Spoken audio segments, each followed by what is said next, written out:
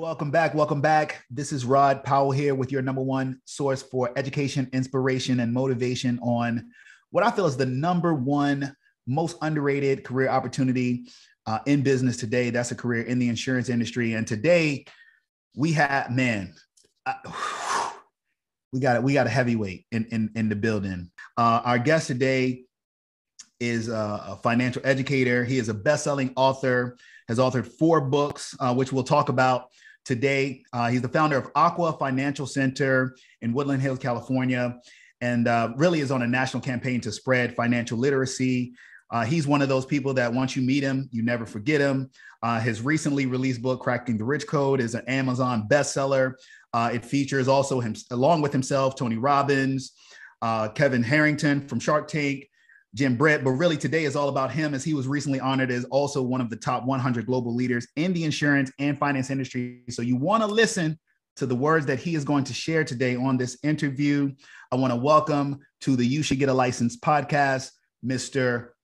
Hold on, I got to say it right. The financial gentleman, Mr. Rory Douglas. Man, Rory, how are you doing today? Man, I am doing amazing, Rod. Man, I listen. Words can't express, man, how appreciative I am to be on your show, talking to you.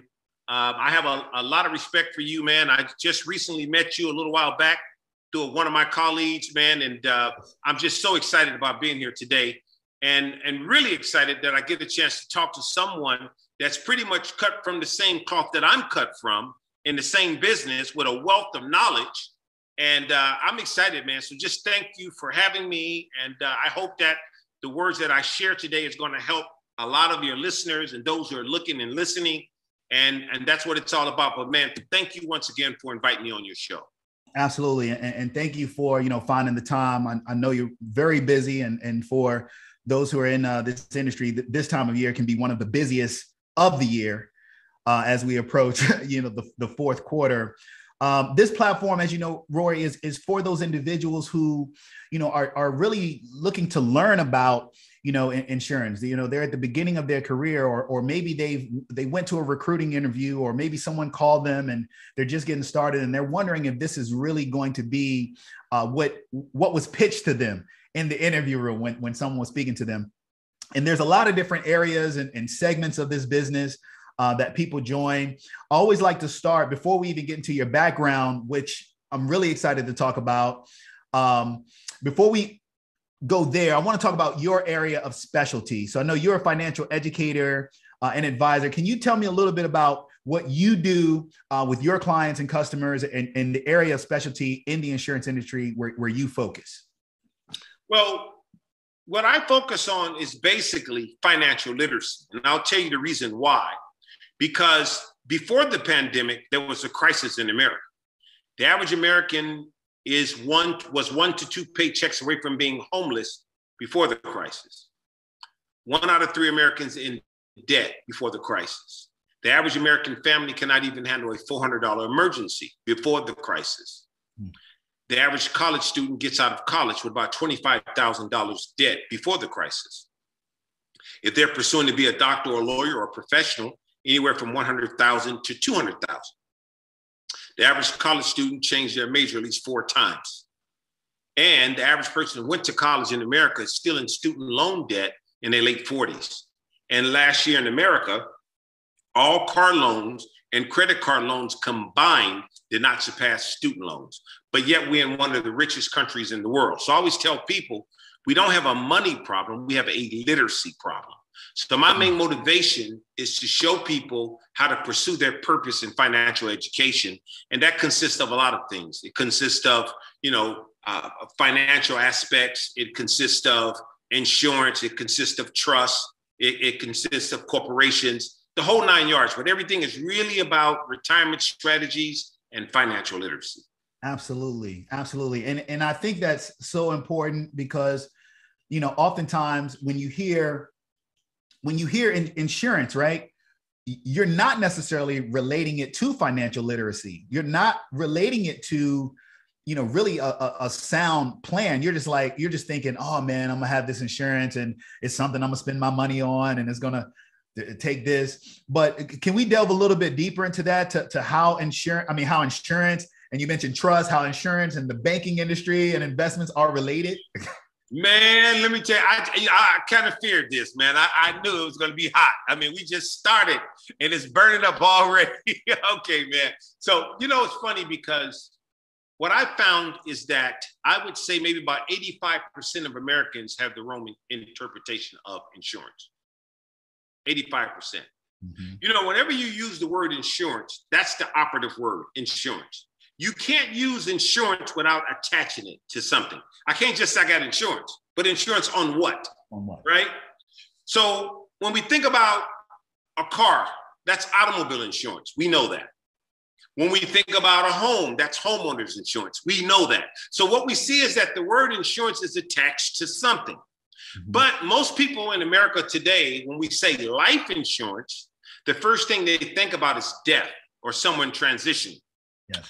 However, it's called life insurance. Now, there is a particular type of life insurance that's called final expense, burial insurance, specifically for death. Now, one thing about final expense, I think everybody should have it. Final expense it pays out within 48 hours. You don't need a death certificate. And traditional life insurance can take anywhere between 6 to 8 weeks to pay out. And a lot of us don't know that because most agents, when they're giving people insurance, they don't educate them. They just give them insurance without even telling them that, hey, life insurance on average take at least 6 to 8 weeks to pay out. Now, we see people throughout the United States doing GoFundMes, car washes, bake sales, cook sales, standing on corners holding signs of bury their loved ones. I just seen it last week. I seen a woman and 2 kids standing on the corner holding a sign to bury their child. Wow. And that grieves me a lot. But the lack of financial literacy is so much needed in America that a person with final expense, Rod, can get covered for as little as 50 cents a day. Add their kid for about 12 cents a month. So do you think that same woman, a man that was standing on that corner that knew that they could cover their kid's life for 12 cents a month, they would stand on that corner? No. Do you think people would do what they're doing? They don't know. So it's a lack of financial literacy. So my whole objective is to get people to understand the true meaning of life insurance. It's exactly what it says. Life insurance is for your life. Here's the true meaning of life insurance. It's to transfer wealth. Boom. It's to transfer wealth. When we go back in history, we see Ray Kroc. You look at the documentary, took monies out of a life insurance policy to get McDonald's off the ground. Mm-hmm. Walt Disney took monies out of a life insurance policy to get Walt Disney off the ground. We see Master P. He tells everybody, my grandfather left me a $10,000 life insurance policy. I turned it into a $250 million empire, right? And then we see other people that use life insurance. So I really like to get the point across to let people know that life insurance is to transfer wealth. That's what it's all about. And most Americans don't even have the proper understanding of that. And that's, once again, a lack of financial literacy. That's why it's so needed. I tell you, we are in an age now. See, this conversation could go in a whole different. I'm gonna bring it back because it makes me want to continue to delve and even ask more and dig deeper. But we're in an age now where, there is at least a heightened awareness for creative ways to sustain, to earn income, to be entrepreneurial, to find, different ways to, I guess, say, quote unquote, we're building generational wealth, right? Like people say this all the time, but it's very rarely that you actually hear these policies actually mentioned in those conversations. Very rarely. You're right. There's another book that I read recently by Eugene Miller. This the Eugene Miller book, Closing the Racial Wealth Gap, right? Yep. And in there's a quote that says, wealthy people plan 3 generations ahead, poor people plan for the weekend. That's right. That's right. Yeah. So what you're saying, as far as relating, that policy to your wealth building strategy, and not just the wealth building strategy, but your wealth sustaining strategy is very, very crucial. And I know you're one of the most knowledgeable and acclaimed individuals in the space. And you know what? Just what you said was so important, because what we see is poverty starts, well, put it this way, wealth starts at above $150,000 a year. Mm-hmm. And then poverty starts a family of 4 making about $32,000 a year. Mm. 15,000 for one individual, poverty in America. Mm-hmm. So there's a big gray area, about $100,000 gray area, which means most people, 5% of the people out there witness the wealth lane. Yes. And when I gave you those statistics in the beginning and said before the pandemic, the average American is 1 to 2 paychecks away from being homeless, that's before the pandemic. That's not right now currently. It's much worse. 1 out of 3 Americans in debt before the pandemic. When you really think about that, what is this current generation going to pass to the next generation? There you go. Debt. So life insurance is a requirement.